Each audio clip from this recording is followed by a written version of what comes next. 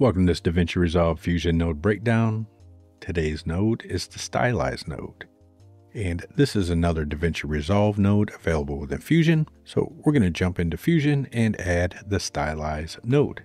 And unfortunately, this is studio version only. So I'm going to hit Shift Space, Stylize, and add a Stylize node.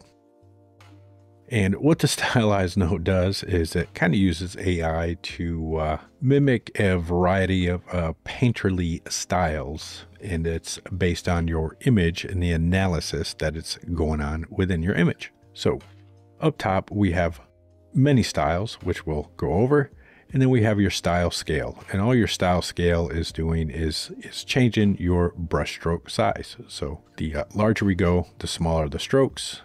The smaller we go, the larger the strokes. So let's go over all these.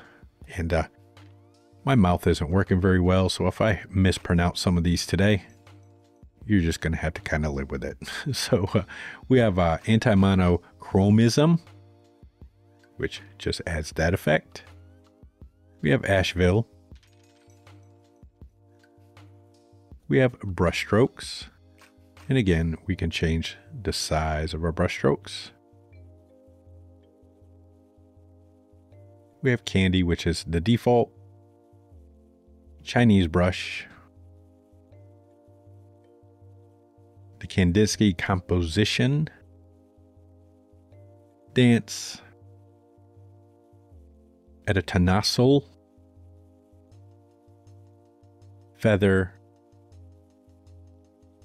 Illustrated portrait, which is pretty cool. La Muse.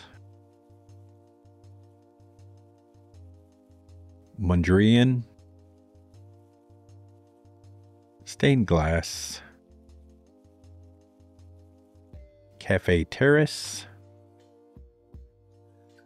We have Impressionist Reservoir. We have Scream, Proto-Cubist Portrait, Udnai, Udniai, don't remember how to pronounce that, Great Wave, and Fauves Portrait.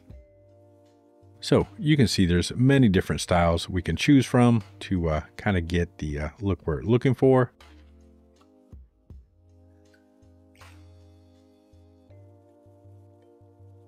And a good way to use these are to go ahead and add a merge node.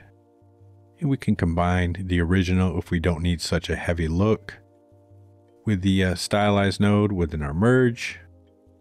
We can go to our merge and we can just change how that's going on our footage. So we can just change the apply mode to screen. Then we can come in here and change the blend so it's not so strong. And again, we can still go to the Stylize node and change the length of our brush strokes. So there we go. That is the Stylize node. I will see you in the next node breakdown.